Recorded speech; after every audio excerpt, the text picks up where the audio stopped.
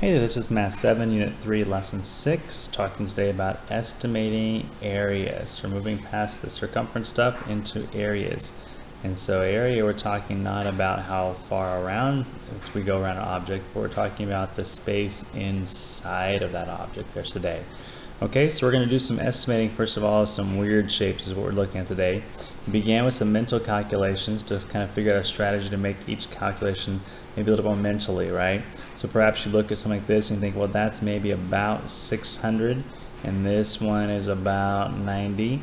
If you combine it mentally, you might just go, an estimate might be 690, but we know we're not going to, if they want to get it accurate there, we don't want to leave it there because we added one there, we added 3 there to make that rounding, which means we added a total of 4. So, and in reality, we might say this is really 686 to get that figured out there. This one here is actually a good problem to look at because it really is going to apply to what we're doing today in terms of estimating, right? 99 is pretty close to 100. So if I make it a little bit bigger and multiply it by 75, I have a nice 7,500 number there. Now all I have to do is take away one of those 75s to come up with, in this case here, 7,425 for the actual number there. So sometimes it's nice just to go a little bit larger and take away the excess in order to solve for a problem here. And that's going to be one of the big strategies you're going to see today as you go through this lesson on estimating some areas. So they begin first of all with a house floor plan that looks something like this. Okay, all these kind of irregular shapes there, or like we said before, weird shapes. So a couple things that you want to consider. First of all, the length from here to here is 33. So if I was to finish this off and go to there, I know that this added part is 7, which tells me that the entire length of this house is 40 feet from side to side. Okay, 33 plus 7 gives me that extra bit there, 7, so I have 40. In terms of a height, if I pull this wall out to there and extend that there to there, this is an 8. So 26 plus 8 combined together to make 34 feet. So the reality is that I actually have a house in this shape here that is a 34 by 40 house, right? 16, 12, 13. So I have 1360 is what I have there, right? 34, yep, good shape. So I have 1360. Okay, is my area. Again, this goes back to our initial mental calculation. Instead of using 99, I used 100. So here, instead of doing all these little ones, I'm going to go a little bit big, and now I'm going to take away what's left. So I'm going to take away, in this case here, I have to take away this chunk. This is a 12 by 8 rectangle. Well, 12 times 8 is 96. So I'm going to subtract 96. Over here, I have a 7 by 5.5. 7 times 5.5 is going to be 38.5 in that space there. So I'm going to subtract 38.5. Now I also have this balcony, or this chunk here. I have a chunk, but I do need to include the balcony. Okay, so first let me find out what the area of this triangle is. This triangle is a little bit tricky at first. I have a length here of 12 and a length there of 8.5. I know the total length is 40. So what I have is 12 plus 8 is 20.5. So if I did 40 minus 20.5, the remaining will be my length here, which is 19.5. Okay, that's my length of that side, that wall.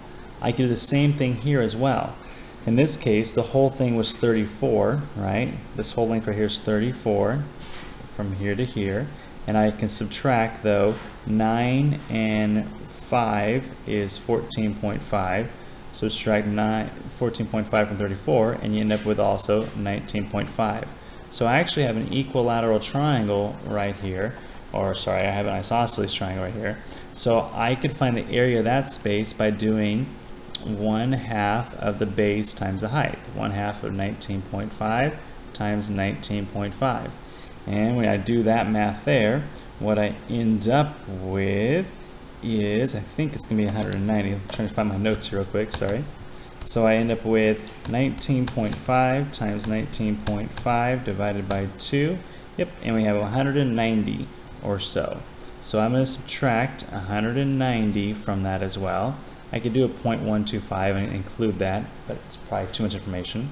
But I need to then add back in the balcony, because even though I subtract all that, I got to put the balcony back. So I'm going to add that back. The balcony is 11 by 4, which is 44. Okay? So I started with my larger rectangle, 1360. I subtract this corner. I subtract that corner. I subtract the entire rectangle, and then I add back the balcony to find out the approximate area of the house. So I do that here, 1360 minus 96 minus 38.5 minus 190.125, and add back the 44, and that gives me 1079.375, and that's probably feet in square feet there. So my approximate value of this is going to be 1079.3. Okay, so that's about what I got, and hopefully that's pretty close to right. If I did something a little wrong, you might catch my error. That does happen, and that's okay. So that's a way of going about that one right there. Okay, let's look at the next one. For the next one, you have a map of Nevada, and you're going to estimate the area of Nevada in square miles. Square miles. Explain and show your reasoning. So when I look at this map here, what I look at it, I go, well, I could pretty much cut this right there, which they're doing with a 270, and I have a rectangle and a triangle. Okay, so if the whole thing is 490, then what I have right here is the 490 minus the 270, which is 220. So this length is 220, and that's 320. So 320 times a 220, 320 and 220 is going to equal 70,400. That's the area of the rectangle. Over here, I can do 1/2 of the base, which is 320, right? That's the base there, times the height, which is here to here, times 270. And 1/2 of 320 times 270 is going to be 43,200. So when I take this and that and combine those together, that tells me my total area, which is 113,600, and this is miles squared. Okay, or square miles. Again, this is just an approximate there. It's not going to be perfect, because really it should be probably less than that, because this triangle should continue there, and I'm missing kind of a chunk of the triangle. So it might be more like 110,000. Again, it's just an approximate value. It's an estimate. It doesn't have to be perfect, so an estimate just gets you pretty close there. Okay. In terms of this question here, which is, are you ready for more? Mine don't quite have the right colors there, but what you can notice is that you do have these three little chunks here, and it says these chunks are equal to what's inside of there. If you drew a little line like so, if you went like this and went like this, oops, and this, you notice that what you end up with here are three matching shapes. This shape is the same as that shape, this is the same as that, and that is the same as that. Okay, so those all equal the same thing. So it says the two triangles are equilateral, the little one and the big one, and the three pink regions are identical, so these are all the same. And the blue equilateral triangle is the same area, so the blue has the same area as those ones, which we can see how that works there. What's the ratio of the sides of the two equilateral triangles? So what we really have is, when we look at this, we can see that I have 1, 2, 3, 4 is my length of this side compared to the 2 of here. So my ratio is a 4:2, or reduced down, my ratio is really a 2:1 ratio to go side to side. And so you can kind of look at that, how that works out there to break it apart. So that's my chunking of there to get my 4 sides there and my 2 sides there. Let's turn the page and look at our summary. Okay. Basically, here we go. It says we can find the area of some complex polygons by surrounding them with a simple polygon like a rectangle. like so.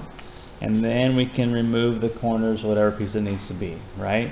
So we can estimate the area of irregular shapes by approximating them with a polygon and find the area of the polygon. And that's the idea. We just get an idea of a shape like this and say, well, I don't know exactly what that area is going to be, but I have a rectangle and I have a triangle. If I put that together, it's going to get me close. So you can surround it and then subtract what you're not going to keep, or you can use some approximate shapes of polygons you do know, rectangles and triangles, to be able to solve for some areas there. Let's take a look at your homework and see how this works.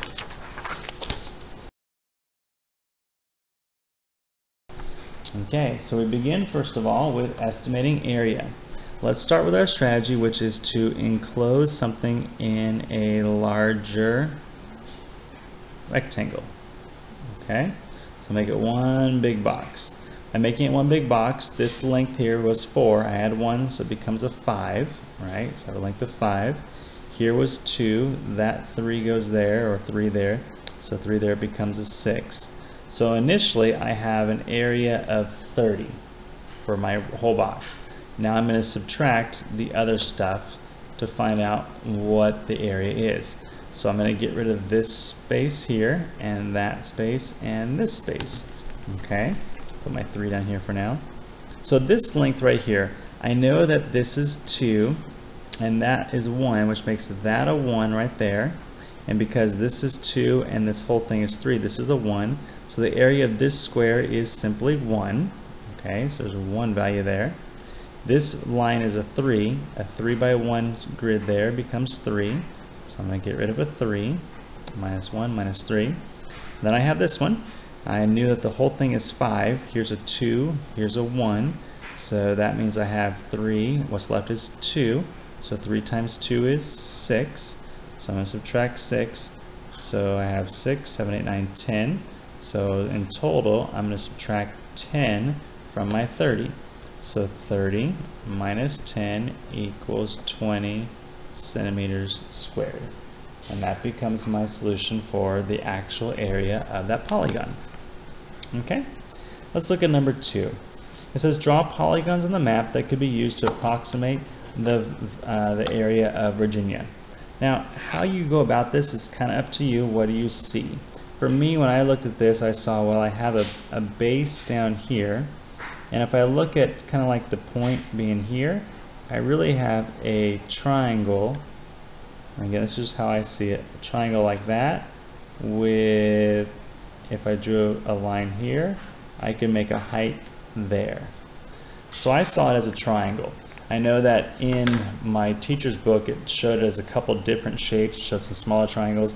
This is going to be too large because obviously I'm adding some additional area that I don't need throughout this. Okay, so my approximation here might be a little bit too large. What I need to know though is I would need to know what the base would be here, and I would need to know this height right there in order to get some sort of approximate value to find out the area of Virginia of 1/2 of the base times the height. And that's how I would go about doing that there. But you might think of a different way, and that's just fine. Number 3, Jada's bike wheels have a diameter of 20 inches. How far does she travel if the wheels rotate 37 times?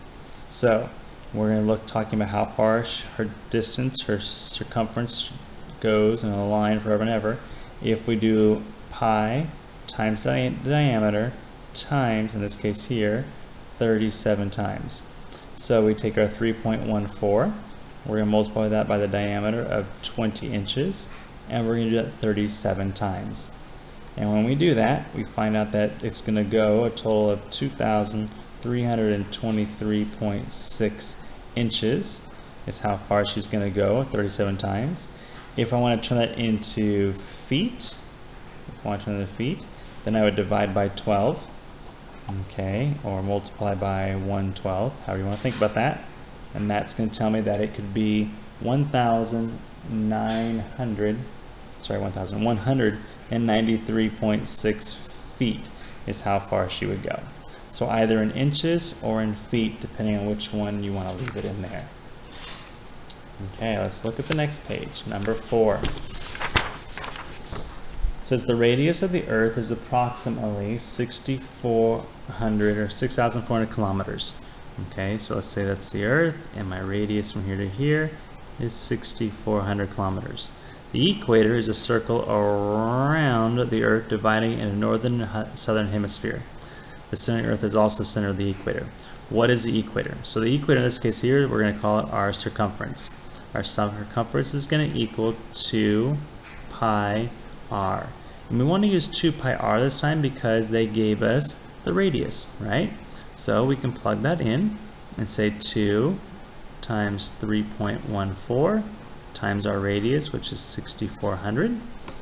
Okay, and when I do the math on all that stuff there, this equals 40,192 kilometers. Becomes the circumference around the Earth. So it's just a simple plugging in 2 times the radius, 6,400, times the value of pi for 40,000 or so kilometers. All right, and finally, a little review from Unit 2. Here are several recipes for sparkling lemonade. Each recipe describes how many tablespoons of lemonade per water. So lemonade per, so L per water, right? So we begin with, it says here, 4 tablespoons and 12 cups. That's a 4 lemonade to 12 cups of water, which becomes what? We would say 1/3 tablespoons of lemonade per water is the idea. So 1/3 there. For this one, 4 tablespoons lemonade and 6 cups. That's a 4 to 6 cup there, which reduces to 2/3 tablespoons of lemonade per 1 cup of water. And this one here, we have 3 tablespoons of lemonade and 5 cups. Can't reduce it, so we should leave it there.